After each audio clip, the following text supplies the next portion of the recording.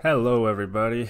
Welcome back to your old, cozy, little dark closet bedroom podcast, The Pupil's Life. My name is Nicholas Gomez, and I am I'm your host tonight, I guess. And yes, I said tonight. I'm recording this past 7 p.m., which I know is early compared to the times I recorded the first few of these. Still haven't gotten a good schedule down with it, but, maybe it's because of my fucking... don't let me get started so soon. I don't want to start complaining already.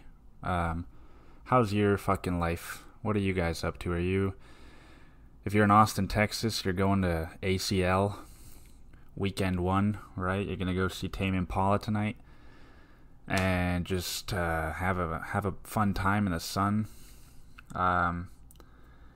If you're anywhere else in the world, I don't know what the fuck you're up to. Maybe you're at work, maybe you're at home doing a puzzle, a grayscale puzzle. I learned of that recently. I learned what a grayscale puzzle was. I guess I already knew, but I had never heard it before, right? And yeah, this girl that said she believed in astrology, but not in the way that everyone else does. Like, I take in childhood traumas, and I take in your sun sign, and I take in yada fucking yada. One of those girls, right? Yeah, she just said she did 1,500 piece grayscale puzzle, that she was currently doing one, and me and my buddies were like, well, wow, I don't know, man, that's a pretty intense little hobby to have, good for her. Look at me being all fucking patronizing, right? The Mexican in me that I don't recognize sometimes. Good for that girl, good for that young woman doing something for herself. No, it just sounds like something that would give me a headache to do. Or, yeah. But anyway, I don't give a shit what's been up with you. Why do I ask, Maybe I do. But who is this anyway, right? It's funny when you start doing a podcast, you're like, who am I gonna who am I talking to, right? You almost just have to adopt this idea that you're like a character. I don't know, because I'm not talking to anyone in specific, specifically, I don't know, sometimes I forget how to say shit in English. But yeah, man, hope you guys are doing well. My week's been better than the last couple weeks, right? I went through some fucking food poisoning for 5 days, 5 nights, and that was some of the most miserable shits of my life. I probably took 35 shits in each day, and they were all 12 ounces, right? Yeah, no, that was terrible. I woke up sweating one night with cold sweats. I was cold, but I was sweating feverishly, and my kidney hurt. So yeah, that was 2 weeks ago, and then this last week, I my apartment shut off the water for 3 days, 2 nights, 3 days, and I had to go shower at a friend's place. Well, right, first world problems. This is the fucking pupil's life. This is a white male story in Texas. So, what did you expect for me to be talking about politics? Be talking about my fucking privilege or something. I guess that's what I'm doing, right? Because just because I'm white, does that mean I can't complain about my water being shut off? Because I'm white, right? And so I don't have to deal with living in fucking the East Riverside. What's it? I live in East Riverside. Segregated East Side. Is that what they call it these days? It's funny to be in a city for more than like 1 or 2 years, like for it to start to feel like you have like a history in this city. It's a pretty interesting feeling. Yeah, I don't have much to say about it, but just this whole segregation thing. It's like, dude, this has been happening since before I fucking got here, like 5 years ago. Can we stop complaining about it? And yet here I am talking about politics. But yeah, man, they shut off the water. I got the fucking... I didn't get the shits that time, but all the shit that I had like accumulated from the food poisoning, that all came out right when the water got cut off, right? So I'm like taking shits on top of shits. My bedroom smells like a public restroom at your local grocery store. Those are the fucking worst. But yeah, so I had to do that, and then had to shower at my buddy's place. Had to like not brush my teeth for 2 nights, and just, I wear a night guard to sleep because otherwise I fucking shred my teeth. And so I just had to wear the same like slimy, bloody mouth guard 2 nights in a row. And I had to, yeah, that's the funny part, at least to me. Yeah, I got fucking two buckets of water from the pool, and I just like started flushing my shits with buckets of water from my pool. I wonder what my neighbors thought, just if anybody saw me from their window, just like bringing my little IKEA white trash can and taking a little scoop of the my little share of the communal pool.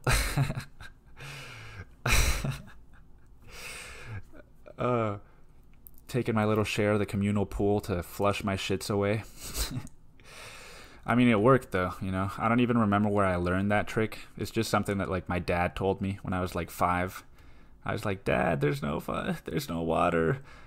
I just took a shit, right? But I'm like locked in the bathroom, and it was like cum because I had masturbated, and I was too embarrassed for him to find out. So I was like, it's not flushing. Like, what do I do? He's like, open up, I'll flush it. I'm like, no, it's like a really smelly one. And he's like, is there a big? Just use the trash can. Just fill the trash can with water from the. And so that's probably how I learned. I don't know. But yeah, man, how are you doing? It's a fucking Friday here in Austin, Texas, and people are out celebrating. I'm at home resting because I've been fucking drained, dude. My book finally came out. I'm trying to do all this Facebook advertising logistics shit that I don't understand, that I hate fucking doing. And yeah, man, I could sit at my computer for like only like 2 or 3 hours doing that, and at the end of it, I just feel like, all right, that was my that was my input for the day, right? Let me go not come back for the next 10 hours. Yeah, just, I don't know. Maybe if I really understood it, then I would see the creative side in it, and I would enjoy it a lot more. But as it stands, I feel like I'm just fucking throwing darts, right? And seeing where they land. It's like creating an ad for a fucking book trailer. Is like, oh, what are the demographics? Oh, well, let's see at their family. Are they divorced? Are they separated? I don't fucking know. You gotta think about it. And I'm just not, I don't have the patience to think like, all right, this is what my book's about. Who would fucking read my book? Like, where do you find those people, right? I put like New York City, just New York City and LA, just because I'm like, like Charles Bukowski was a writer, right? He was in LA. A lot of people probably read in LA, right? Like, that's the kind of reasoning that I'm using to market my book. So it's no wonder that I'm going to sell, 15, 20, 25 copies. But that's not why I'm doing it. So fuck everyone that's measuring me by my book sales, right? Everybody always asks me that. That's the first thing they ask, and it's fine. I'm half kidding here. I mean, it's a natural question to ask, right? But it's always like, oh, your book came out today. Did you sell already like a lot of copies? And I'm like, dude, what? I don't.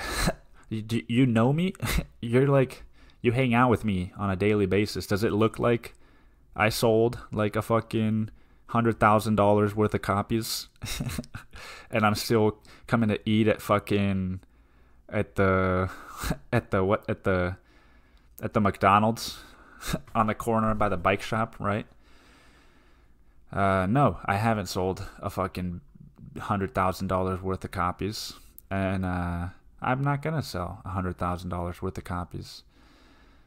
And all the fucking meditation, like, super successful people that, like, try and just take on a little bit more of a voice like this, and they probably would say that I'm getting in my own way, right? I'm getting in the way of my own success by saying that I'm not going to sell 100,000 copies, because the first step in selling 100,000 copies is believing that you will sell 100,000 copies. And I'm honestly more just excited to start writing again, dude. I took kind of a little bit of a unasked for break, right? I've just with putting all this shit out there, it's not been easy. Exposing myself like that on social media, and even it's mostly people that I know, right? But those are the people that take it the hardest or the best, which I've had a little bit of both, mostly the latter though. And so yeah, no, I haven't sold $100,000 worth of copies. My paperback is fucking delayed because the file that I got from my just delayed. It's just delayed, right? Why throw people under the bus? But yeah, my paperback is delayed, and that was annoying, right? Because it was my birthday yesterday, so I'm like posting this, I'm releasing the book on my birthday, and I'm just like, oh, dude, this is gonna be a good day. It's my birthday. My fucking memoir that I've been holding on to for like 10 months is finally coming out. Oh man, I'm gonna go see that new Joker movie. Oh, this is so exciting. And then I hit publish, and a fucking 10 hours later, right as I'm walking into the Joker, it's like, oh, your paperback was not accepted because of this, just fix it and submit it again, and it'll be okay. And I'm like, oh fuck, dude. Now I gotta sit through this movie pretending that that's not what I'm thinking about for the whole thing, and it's a 2-hour long movie. But it was a good exercise in just fucking being present. I don't know, because at the end of the day, I've been getting very like, oh man, dude, this should be this way instead of this way, or like, why do people have to be so mean and fucking send messages that are like just hurtful, and like trying to change people, right? And so yesterday was a little bit of an exercise in like, your paperback's not gonna come out today, son. It's your birthday. What did you expect, right?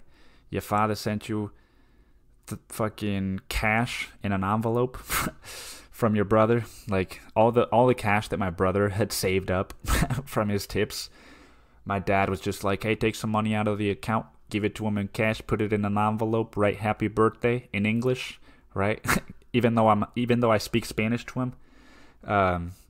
And yeah, just give him the cash. Just tell him, just give him the cash. Don't even tell him anything. Just give him the cash. He'll know. But it's fucking, I mean, cash at the end of the day is a poor man's problem. Or what's that fucking Buddhist saying, right? I don't know, it's a simpleton's issue. But yeah, so I got the fucking birthday. I was just like, dude, it's not gonna work. Alright, accept it. Enjoy this fucking movie. Just immerse yourself in the experience. And I did, dude. And I credit the movie, really, for that. I don't credit myself. I credit just Todd Phillips and Joaquin Phoenix, just fucking Robert De Niro. Everybody in that movie was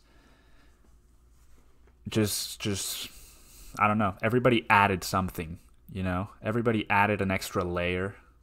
Every single character added like an extra little layer.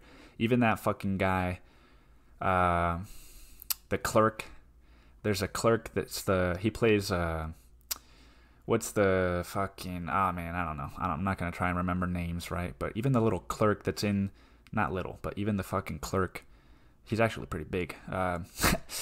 Focus. Even the clerk in inside of Arkham, dude, that whole scene with him and the Joker, that's like, oh, just adds this extra like realism to it. I don't know. It's hard to talk about a movie. I don't talk about movies for that reason, because I just feel like I'm rehashing words that people have used for other movies, and they're like, oh, this was so, it was like magical realism with a little twist of like a little bit of a psychedelic rock, right? Like, if they're talking about music, I guess.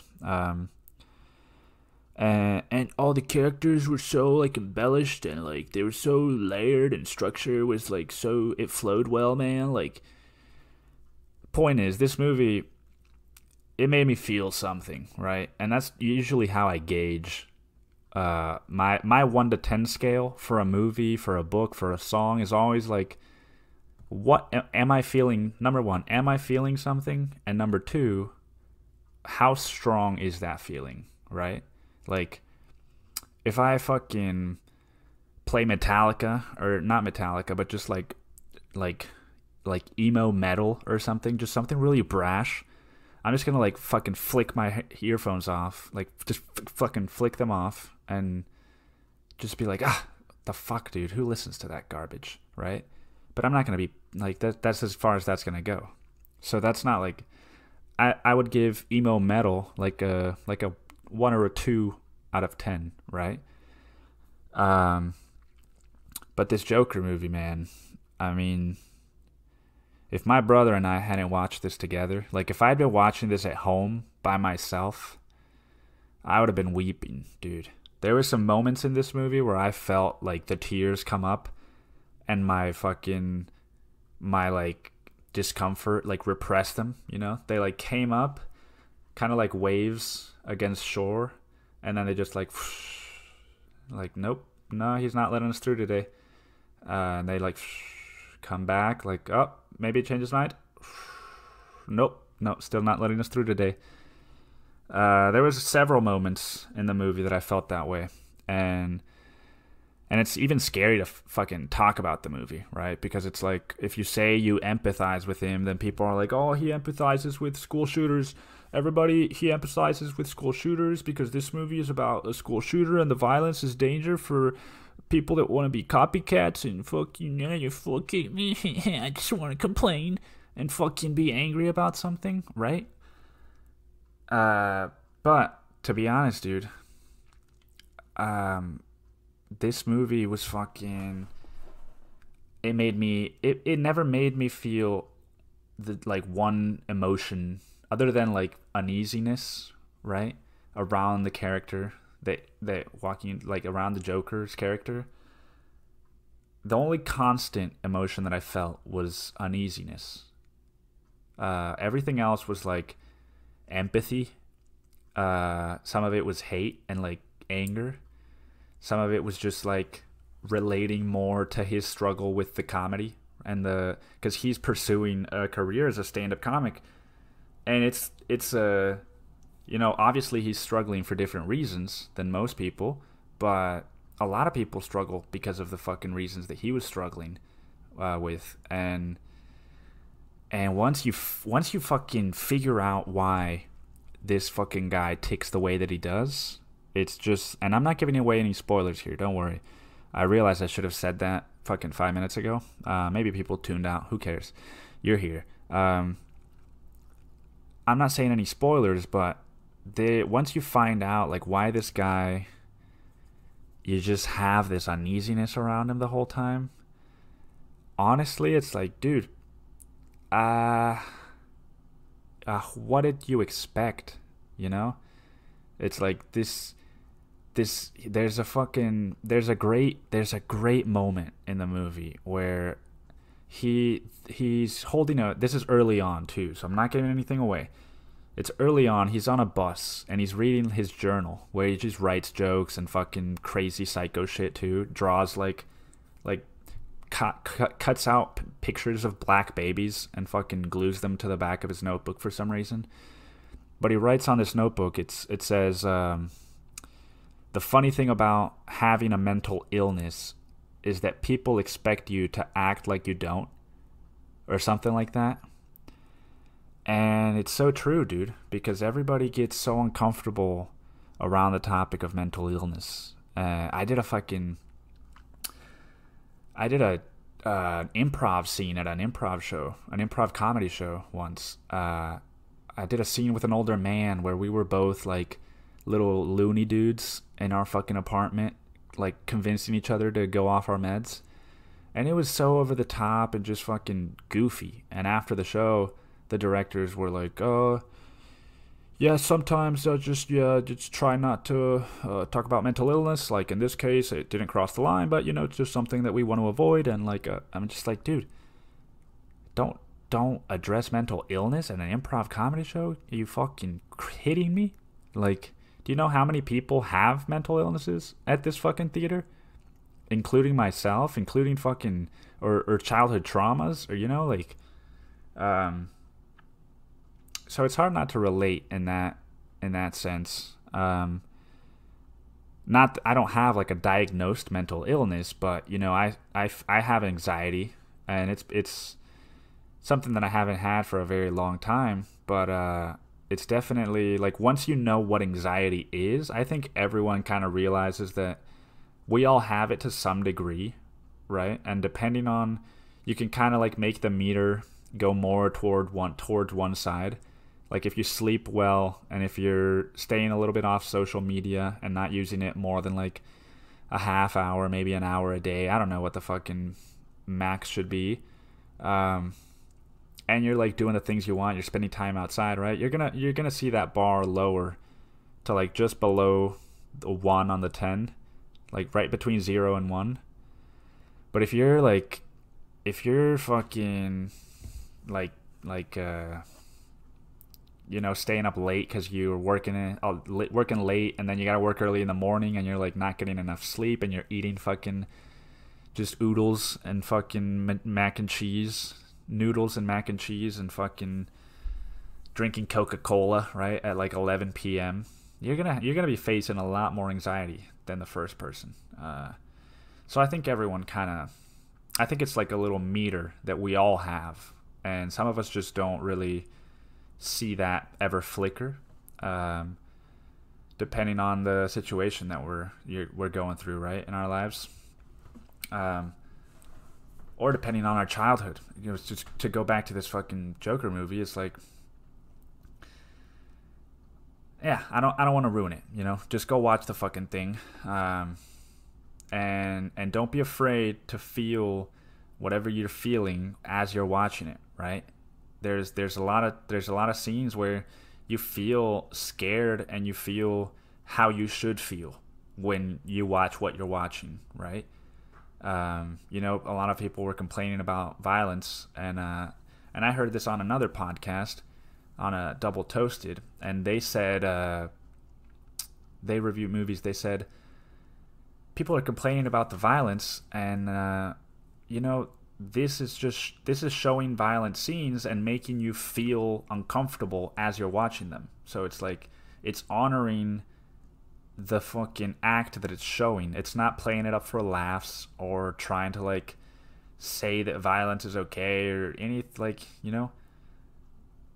it's just showing you something that exists in the world.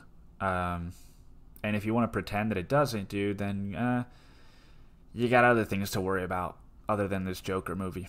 But yeah, go watch this, because it's a once in a probably since Birdman, I have not felt about a movie this way. And Birdman's not like my favorite movie of all time or anything, but it's just, there's something about like the cinematic aspect of it, and the way that it just sucks you in, and it makes you feel like you're kind of losing your fucking mind as you're watching it, because it's kind of like, yeah, it's just like, I don't know. Stop talking about the movie. At this point, if I haven't sold you, right, then you probably weren't gonna watch it anyway. But it's it's a dope movie. So I went and watched that yesterday. Right? How do you segue out of that? Yeah, this fucking violent shit movie. Just fucking watch it. And so my day's ACL, right? Tame Impala, go. No.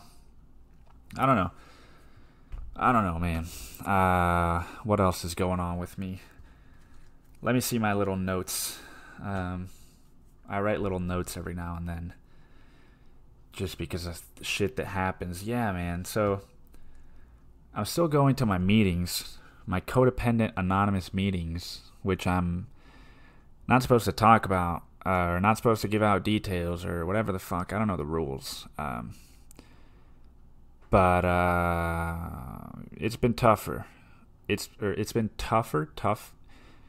It's the last two have been tough to go to and to sit through the whole thing, you know? Because there's this one fucking woman that goes and, you know, there was like 15 of us 2 weeks ago. And we've got about 40-ish minutes to do the sharing part of the night, which is kind of what everyone goes there for. And so we say like, oh yeah, it's probably best to keep it like at three minutes max because of how many people there are. And it's her turn, and she just fucking went on. It was like 3 minutes, and she was talking about like, and then the neighbor's dog did this, and the neighbor's dog just was off leash in the front yard, and then it's 5 minutes, and then it took a poop. And I was just watching all of this, and it's 7 minutes. And then the neighbor, and I'm just like, dude, are you even here to talk about your fucking codependency? What the fuck are you talking about right now? That's how I felt when I was there.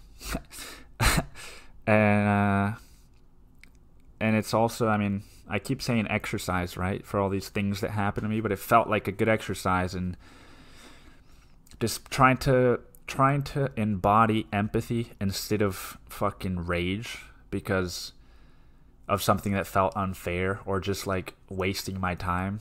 It's like, dude, all right, maybe she is going through some shit, and she's just like, she really needs those extra 7 minutes, right? But fucking so do 14 other people in this room. It's not just about me wanting the time. I don't give a fuck about me getting the time to speak. It's just like, it creates a tension in the room when you go over 3 minutes and nobody's saying anything. And if I had been the fucking group leader, I probably would have said something.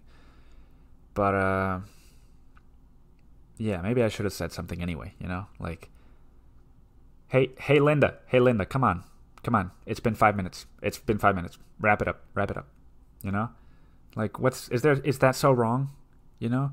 Is that too violent? Is that too aggressive? Like, just fucking standing up for yourself in the group and, like, calling someone out when they're making a mistake they might not have even realized they're making. It's like when you have food in your fucking teeth and people that see it don't tell you, right? It's like, dude, who are you doing this for? You're fucking avoiding this perceived feeling that you're going to get when you say, oh, do you have a little flake of spinach in your front two teeth, right? Because you think the other person is going to be like, oh my fucking God, like, why are you pointing that out? Like, you fucking weirdo, right? Like, you're doing us a favor when you point that shit out. Come on, stop acting like children. I don't even know what the fuck I was just talking about. But, yeah, Linda. I went there this past Wednesday, 2 nights ago. And what do you know? Linda did it again, right? And this time it was me and her and one other person. And there was 10 minutes left. And then they fucking starts, and she's going past 3, past 4, past 5, past 6. She finishes. And of course, then they're like, "Oh, we've got time for one more person to share." And the dude in front of me is just like, "Oh, I'm fucking," just like beats me to it, right? He's like, "Hi, I'm fucking Johnson. I'm codependent," and I'm just like, "Fuck." All right then, But I've been trying to not force myself to share when I go, because I feel like sometimes I feel like I need to have something to talk about instead of just to feel how I feel when I'm there, right? Which has been like frustrated at Linda. I don't know. I don't know how to fucking gauge situations very well lately. But that's been a little bit of a, yeah, I don't know. These meetings felt like something that I looked forward to, and now it feels like, God, is fucking Linda gonna be there, right? And her real name's not Linda, so go fuck yourself if you're like, oh, you shouldn't be talking about, her name's not Linda, all right? It's Samantha, okay? Yeah, and the last 2 times I just had to leave. I left like 5 minutes early because I was just like, all right, dude. Like, I left kind of right after that fucking Linda woman. She's like 60, dude. Maybe she's got Alzheimer's or something. Alzheimer's, if you're from like fucking Memphis. Yeah, maybe she's got her own mental thing going on. I don't know. You never know these days. But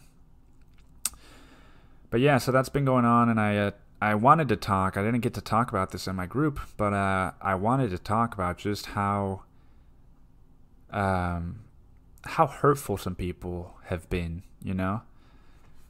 And I got a message, dude. I got a message from somebody that I grew up with, right? Somebody that was like a parental figure to me. Somebody that took care of me when my parents were either working or just fucking doing their own thing. There was like people at my house all the time, and one of these people fucking just sent me a message and was like, you're fucking ruining your life by doing what you're doing right now. She saw this video that I posted, and it was my one last talk, right, where I'm talking about all the things that I'm most ashamed of, and all the things that I'm like, just that I feel like I haven't talked about or haven't felt comfortable talking about, right? I'm trying to use this just to rid myself of some shame, right? And she fucking sent me like a 500-word message on Facebook and was like, you're just a fucking angry kid, and you're spoiled, and you deserve to be hit when you were younger. Maybe then you would have learned, and like, you don't know what it is to go through a bad time. Like, I went through a bad fucking time, and I got fucking hit, and I got tied up, and all this shit, and I was like, holy shit, dude.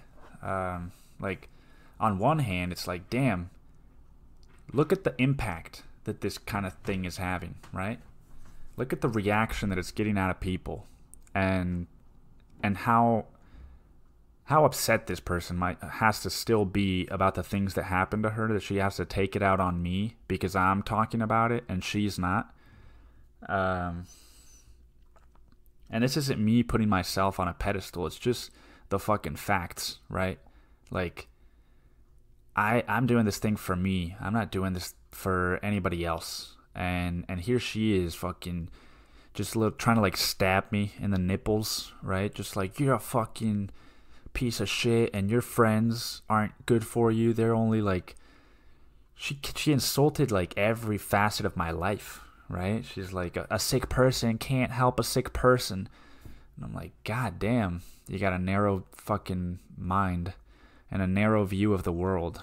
And I can say that now, but I mean, I have to admit, like, when I read that shit, I was like, ouch, dude. I've been saying dude a lot. Just ouch, woman. I thought you loved me. I still love you, but that doesn't sound like somebody saying something to someone that they love. Especially after not having spoken in years, and not having even asked questions, not having done anything except form your own opinion about a situation that you know nothing about, right? She was like, I was there your whole life. And it's like, nah, bitch, you were there until I was like 10. And then you fucking moved to Switzerland. So if you think you know me, Yeah. Mm. Um. So yeah, that happened. And it's funny, dude. This happened the day before my birthday, and you want to know what she ended the message with? Um. Yeah, she said, "Sick people can't help sick people," and but at the end of the day, like you won't fucking, let me pull it up so I don't make shit up. Let me pull this thing up because it's unbelievable. I mean, it still kind of upsets me to read it. Yeah, she says, "God bless you, and that He changes that heart you have in you for love, so that you can start to do something to help yourself first instead of helping others. Because a sick person can't help another sick person. With all due respect. Happy birthday," right? It's like, dude, I don't even need to fucking, I don't even need to, like, put you down for doing that, right? Because that's just a hurtful thing. And once I got over my hurt and my feelings around what she said, I was able to see that you're probably hurting a lot too. I'm sure of it. I mean, I don't really know your family very well. I know your adoptive family. I know some of your family, some of the people you call family today. But yeah, I mean, I didn't know about all this being tied up and hit and abused shit. So I'm sure it's tough for you. And so I just messaged her back like, "I wish you the best, but goodbye." And because I don't need to be. I blocked her, and I blocked a couple people because of that. Because it's not about like, "Oh yeah, you're gonna do this, then I'm gonna fucking block you to fucking piss you off." It's like, dude, I just, like, reading that, like, made me feel very, very upset, for a long period of time, like, considerably in a day. I don't need to, like, it's like if a fucking close friend of yours just out of the blue sent you a fucking message and was just like, "The other day, like, you fucking faggot," like, just started, like, calling you a bunch of fucking racial slurs and just, like, in an offensive way, like, "You're not even smart, and your fucking parents never loved you, and you deserve to eat shit," and, like, it's just like, you're gonna keep that person around, right? Like, it's not about upsetting you, dude. It's just about, like, my own fucking self-respect at that point.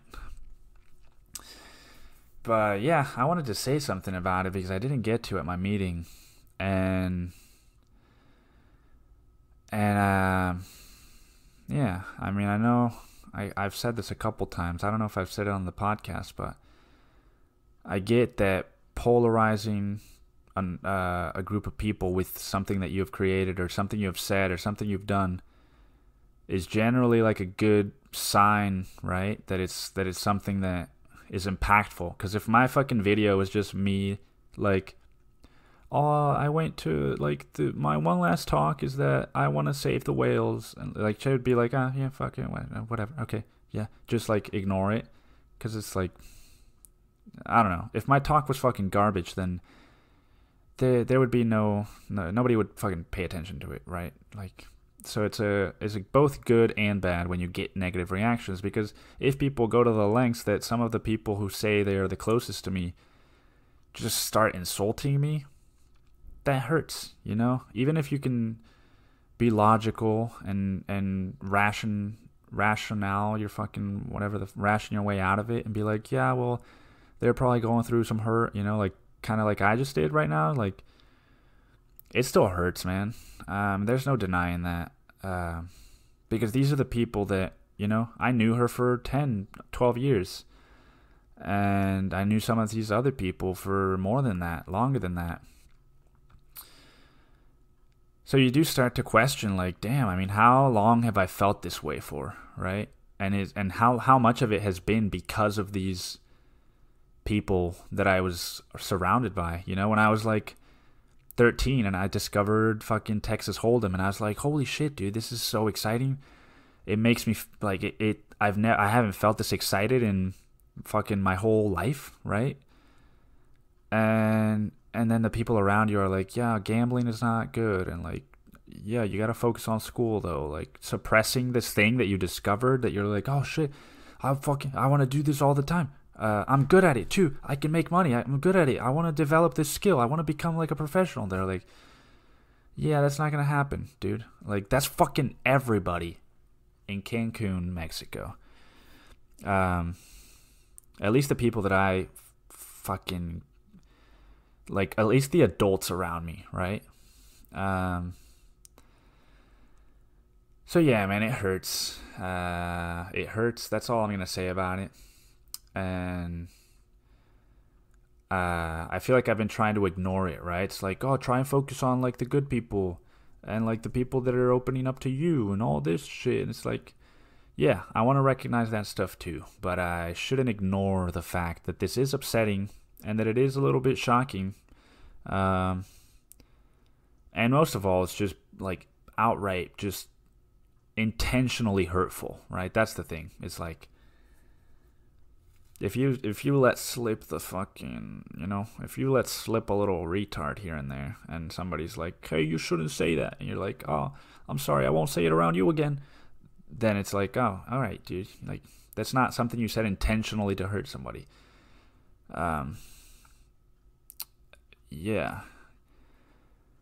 And so that's been going on. The book came out yesterday, October 3rd.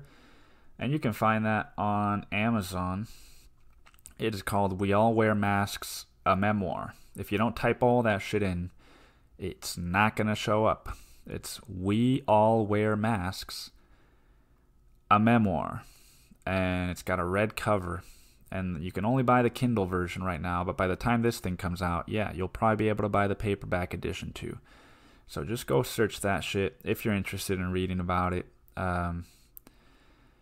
It's a lot of people ask me, why do you feel like you can write a memoir at such a young age? And it's like, it's not like I thought like, oh yeah, I'm 23, like now is the age when I can write a memoir. It's just like, no, I felt like I had something that I needed to fucking say, and I said it.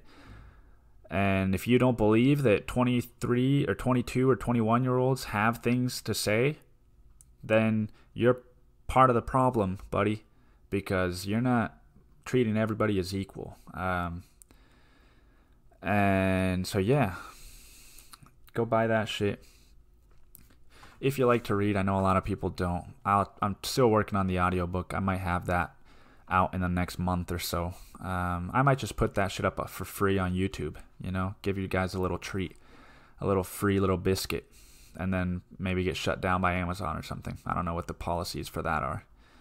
I don't know. I own the rights, there shouldn't be an issue with that. So yeah, man, I think I'm gonna wrap it up there. I've been trying to keep these a little bit shorter, right? And do the longer ones for when there's like an event like Mexico City or something that needs to span a couple podcasts. Yeah, go watch the Joker movie. And I did not get paid to say that. I just really think, you know what? Go watch that movie. And if you like watching that movie, go fucking read my book. And that's not me saying like, oh, because I'm as good as them. It's like, no, it's similar themes, it's a lot of similar fucking like vibes of just like angst and like frustration and self-hatred and anger and all this crap that is very damaging to a person. So yeah, go do those two things. If you're in Austin, go splurge a little on ACL, right? Don't be shy. This opportunity only comes around once every year. So maybe you can be shy. Maybe you can go next year, right? Maybe you can wait for who's got a new album coming out. Maybe you can go watch Kanye West play some gospel music in the park. Let's go watch Kanye West play gospel in the park. All right, yeah. I'm going to go fuck myself.